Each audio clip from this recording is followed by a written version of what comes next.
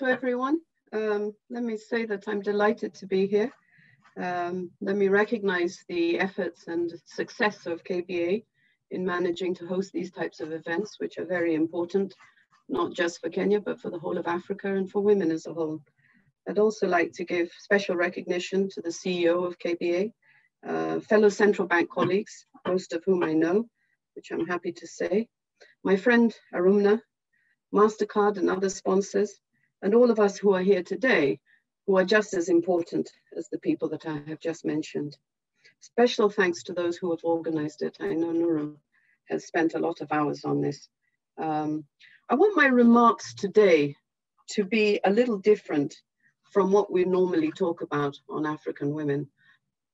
With my team over the last 2 to 3 weeks, we've been researching and looking for positives as well as the challenges. And so I hope in my remarks we're able to reflect those well into the content of this forum and to bring it to a new way of looking at women.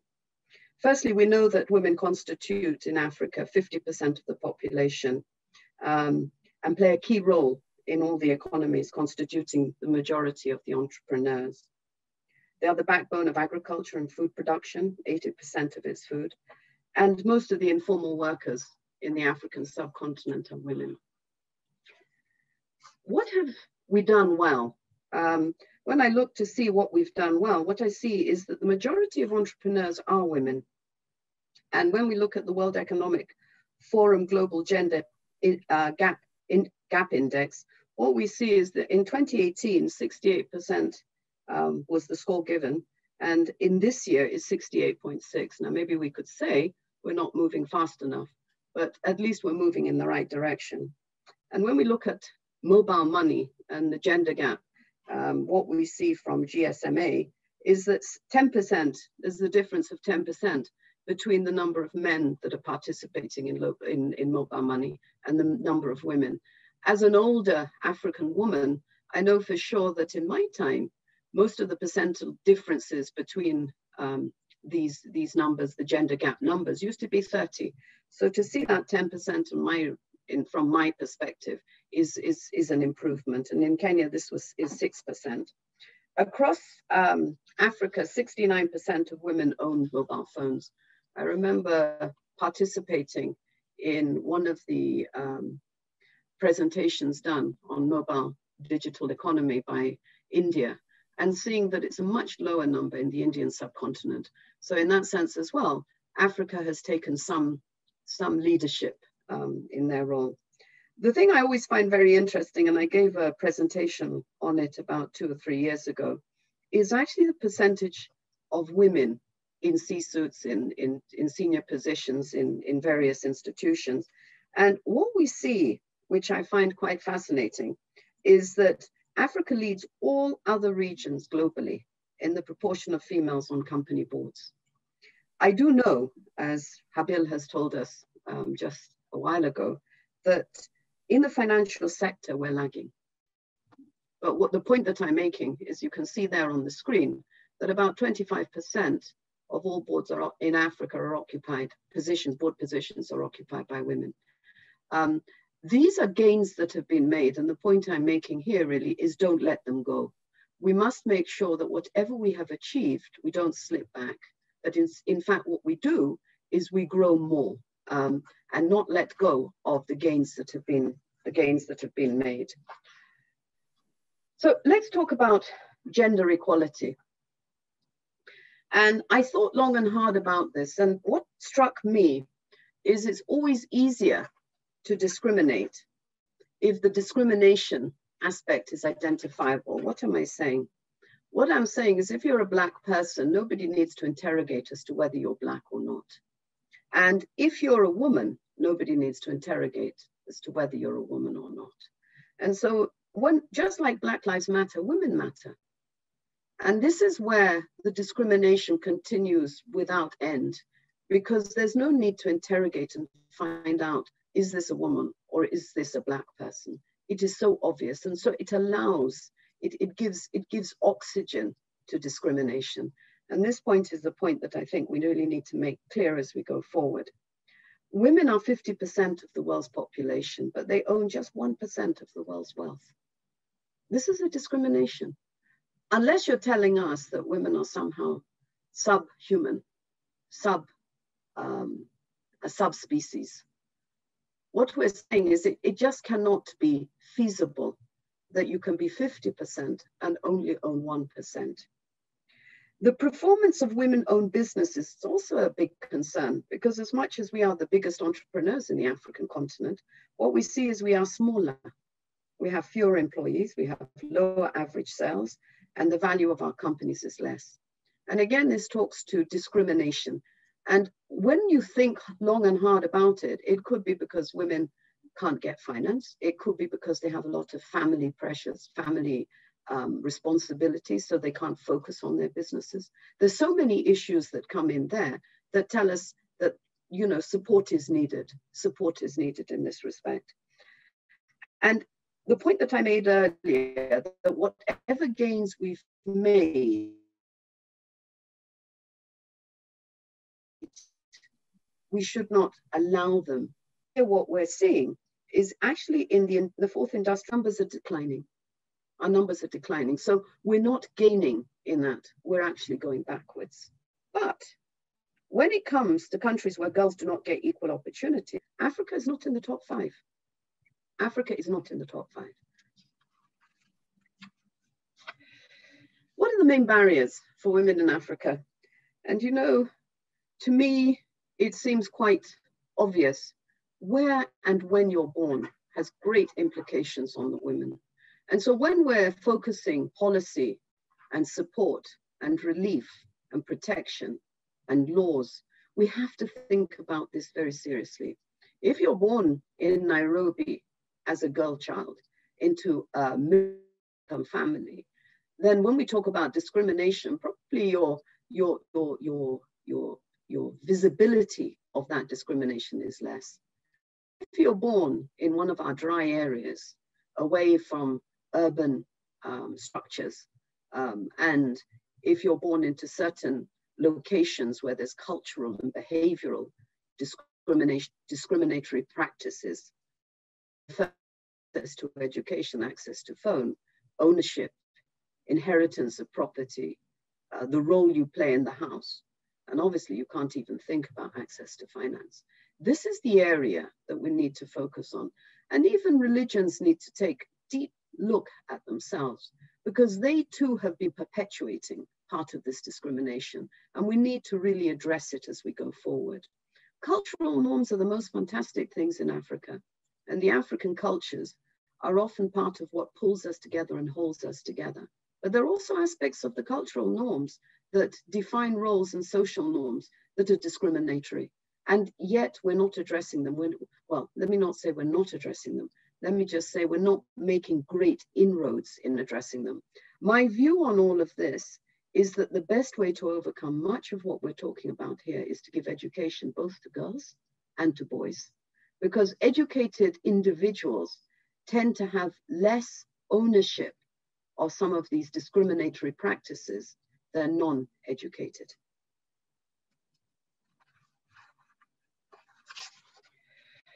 Priority actions.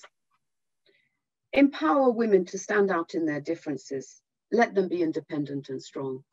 I think what we see is always a statement that women are being protected, that what we're doing is helping the women, that what we're doing is looking after the women. But actually, let us be independent and strong, and protect and respect the value that they bring.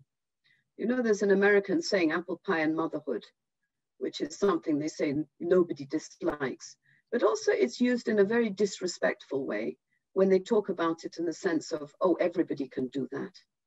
But can you? Being a mother is not an easy thing. So protect and respect the value that they bring. Some of what we've been doing in the past doesn't seem to be working, and we keep repeating it. Does it help us if we just keep repeating recommendations that have not worked? Can we please do our data analysis and look and see what is working and leverage and push that success? I was very happy to hear the previous speaker talking about digital finance, technology, and entrepreneurship, because that's where we see the success coming in the Kenya context, and also where we see the success coming when we look at the data at Pan-African.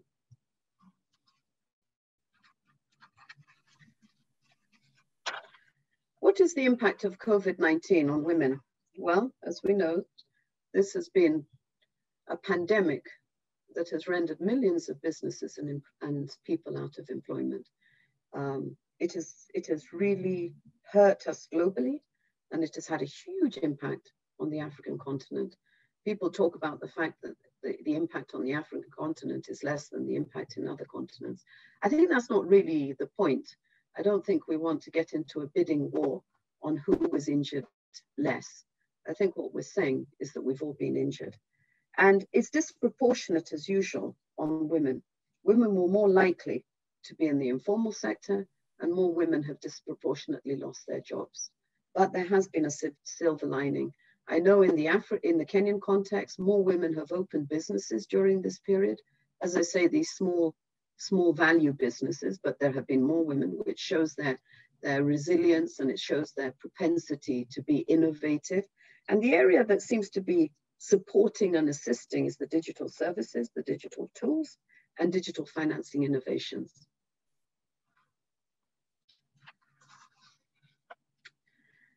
Let us redefine leadership. Often when you go places, what you define as leadership is a role occupied by a man in a very male perspective. But is that really all that leadership is? It is, of course, one part of leadership, and men are leaders, and they have every right to be leaders. But does that define leadership in its entirety? Women remain central to any society. And I think where you see that women do not thrive, actually, the society falls apart. Where women do not thrive, the society falls apart. Women are an essential part of any society's thriving and growth. A woman is not a man. I often laugh when I think about how I participate in a very male-dominated financial sector. And I've always been very, very difficult in the sense of being defined in a certain way. I remember, if I give you a small story, one of the first roles I had at the Central Bank of Kenya was with the other regulators. And I was the only woman in the room. And at the end of the conference, they were giving awards to people. And it's only at this point they said, okay, Deputy Governor, we would be very happy, for you to come up. And I said, no. I said, I am not a flower girl. I'm here in my own right. I'm here in my own capacity. Get somebody who can give those awards. If that's all you think I'm worth, then next time don't invite me to your conference. I am here in my own capacity. I'm here in my own rights to be part of the decision-making process. So a woman is not a man. Her contribution is different, and it is valuable. Let us be proud of the differences in the value that women bring to households, to the marketplace, and to the broader economy. Leadership does not just look like men. Thank you very much for listening to me.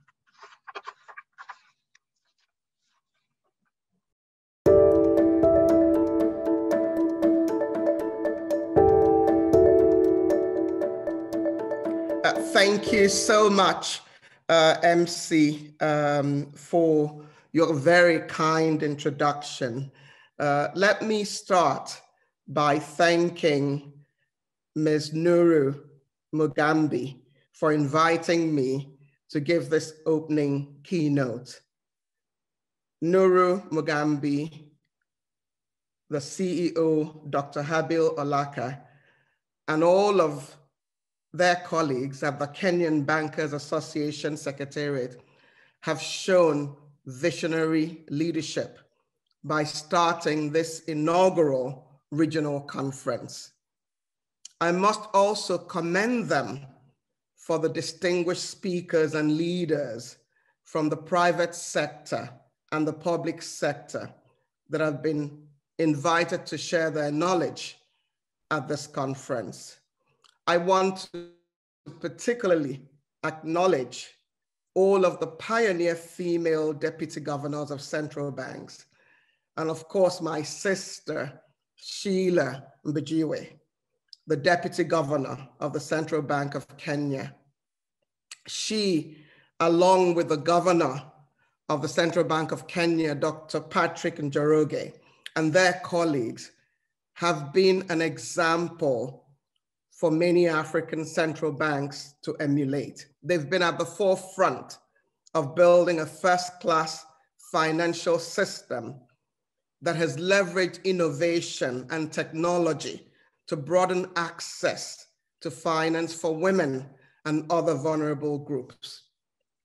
I remember fondly when I visited Nairobi last year to attend the FinTech Festival that the central bank co-sponsors annually now with the Monetary Authority of Singapore, how proud I was of what Kenya has been doing in terms of leadership in this area for our continent.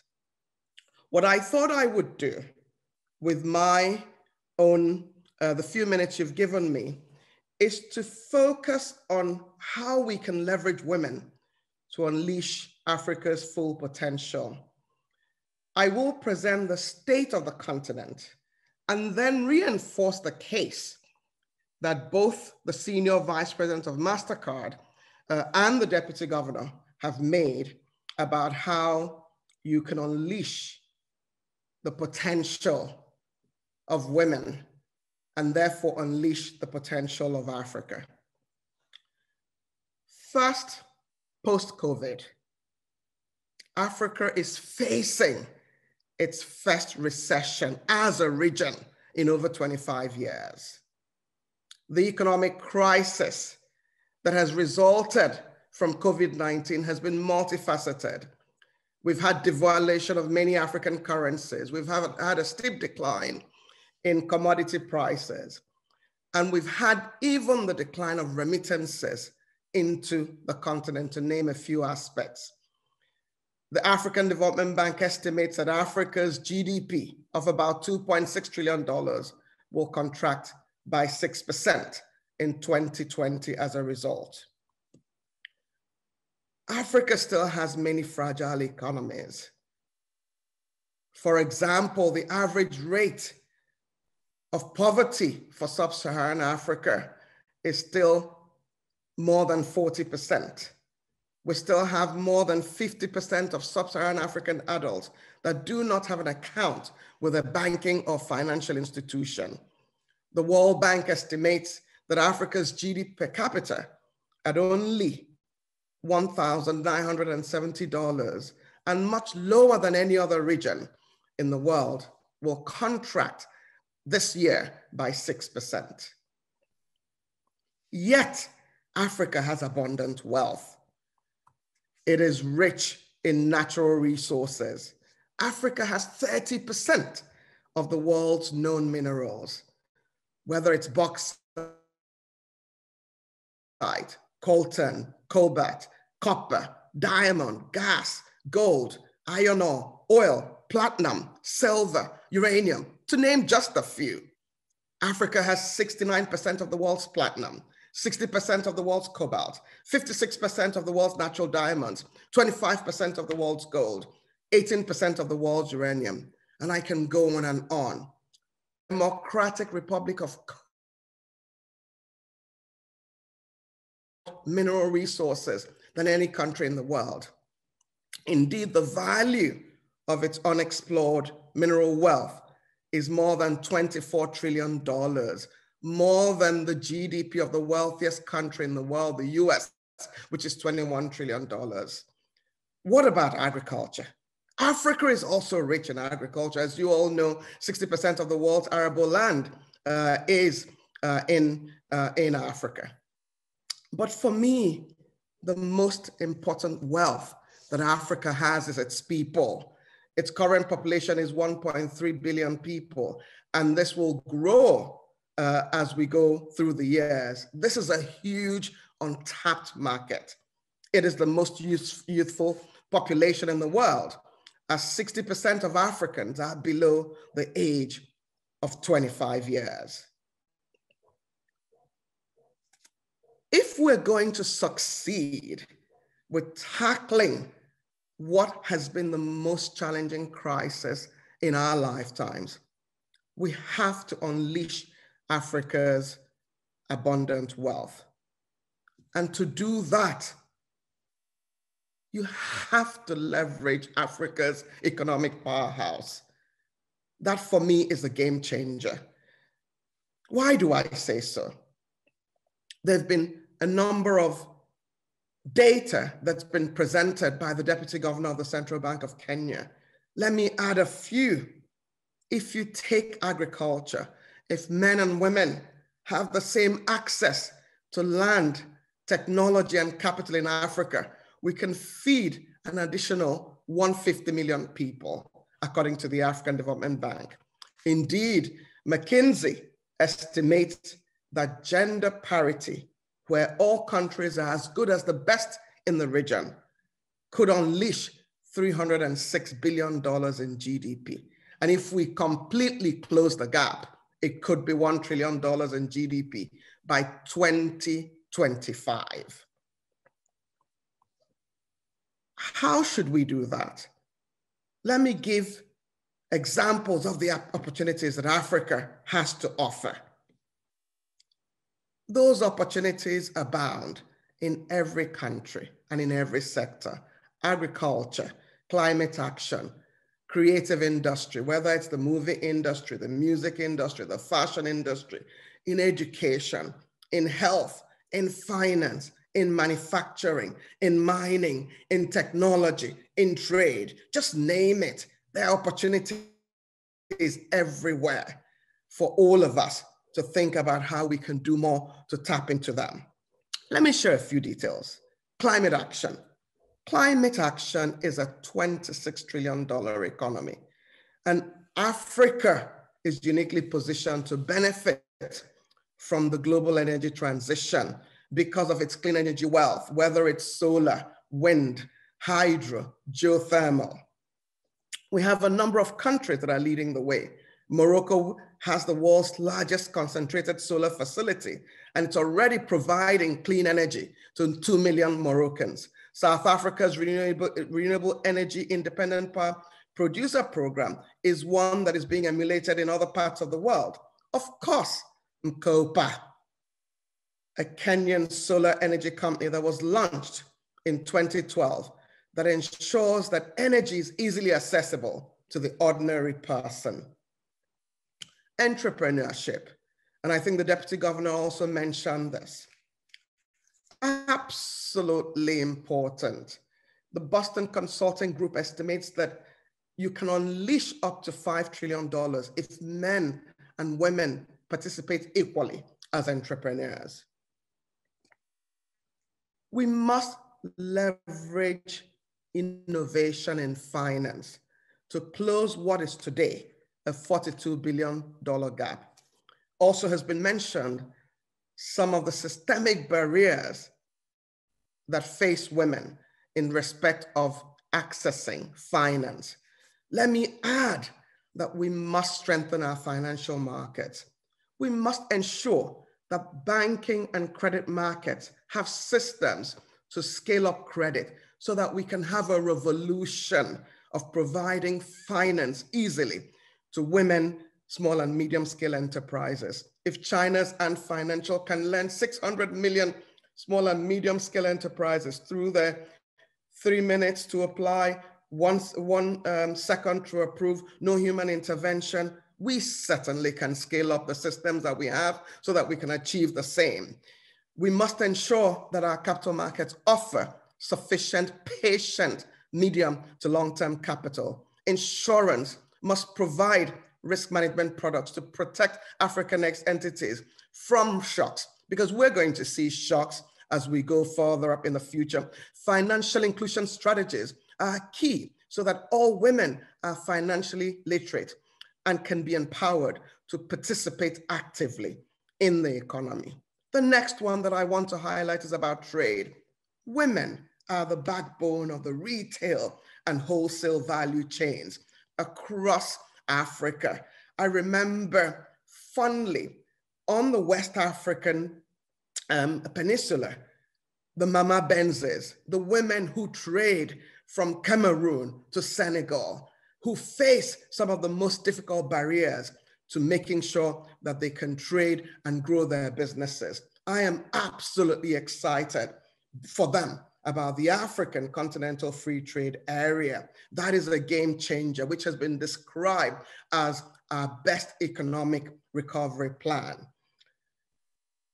The next one, the fourth industrial revolution, which has been alluded to by the previous two speakers. Absolutely an important one.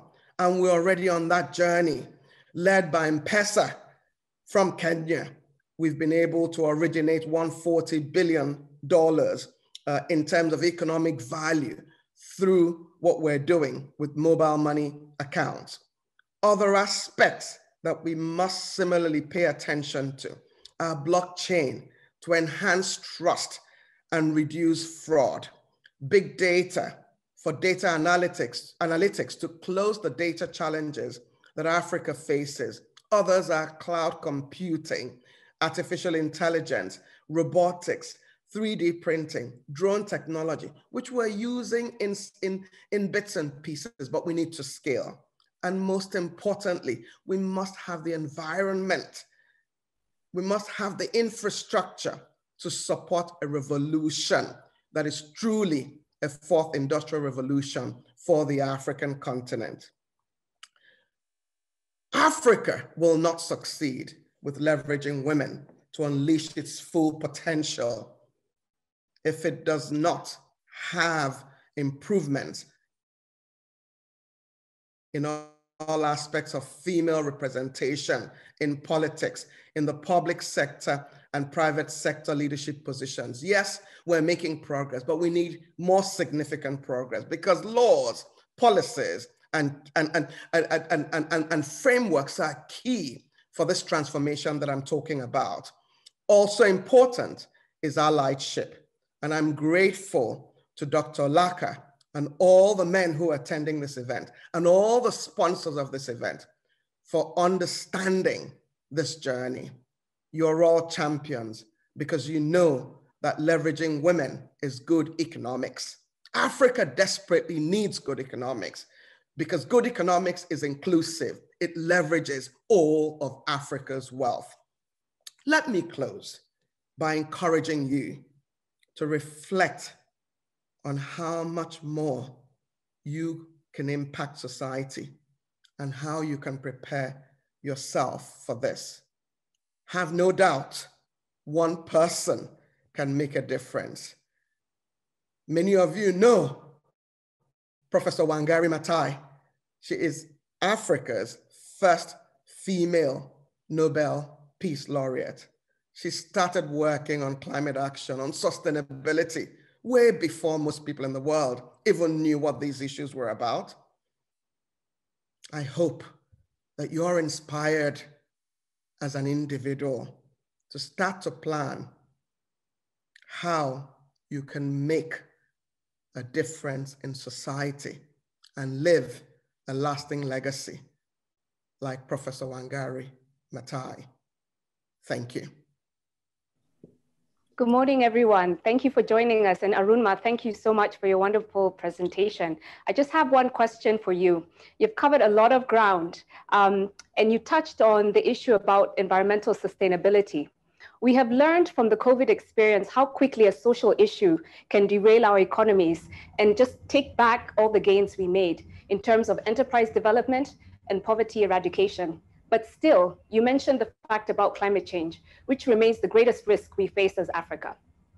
What is your wish for the women here with us today? How would you like us to leverage our roles to ensure Africa's sustainable economic development through sustainable finance? Thank you for raising such an important issue, Ms. Mugambi. I do believe, as I shared earlier, that the climate economy is for Africa to take advantage of. It's a $26 trillion economy. We are blessed with a mix of clean energy options. Globally, you can create 65 million jobs. I gave the example of South Africa, of Morocco, of the private sector company in Kenya, Mkopa. Absolutely amazing opportunities. We can make sure that we don't have 700,000 premature deaths from air pollution. We can make sure that new business opportunities, whether in food and land use, that we can deliver an annual value of $320 billion. So if you're a banker, look at your portfolio and see how you can support clean energy solutions. If you're an insurance expert, think about some of the disaster risk management opportunities that you can be a part of. The Africa Risk Capacity entity has had a few initiatives. The World Bank provides, and the African Development Bank provides support to countries that can be placed on the capital markets. If you're a capital markets expert, you can think about how you can support these clean energy, renewable energy options to provide medium to long-term funding. If you're a private equity expert, you can think about how you can claim these opportunities that are game-changing opportunities for the future. So there's several opportunities, Ms. Mugambi, and it's really for us to be the first movers in this area, because that opportunity exists. So I don't see it as a risk, but I see it rather as an opportunity. Thank you.